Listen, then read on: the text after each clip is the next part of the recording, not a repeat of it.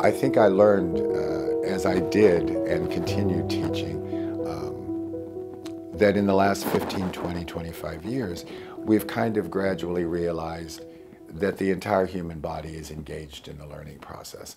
And as I started to say, yes, obviously I teach theater and work with actors, so the body is an important part of the teaching and the doing.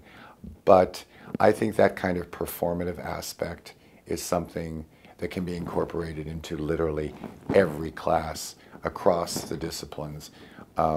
It's not just classes in which one would assume the body would be intimately involved with learning.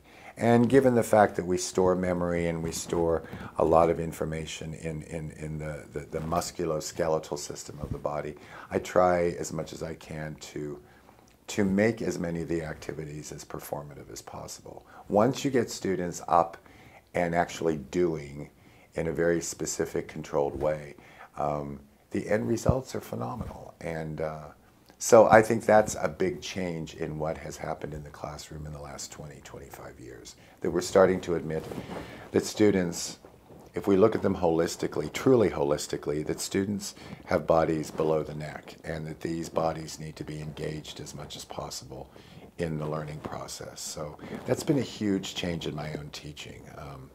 And I continue to try to develop that and expand on that and perfect that.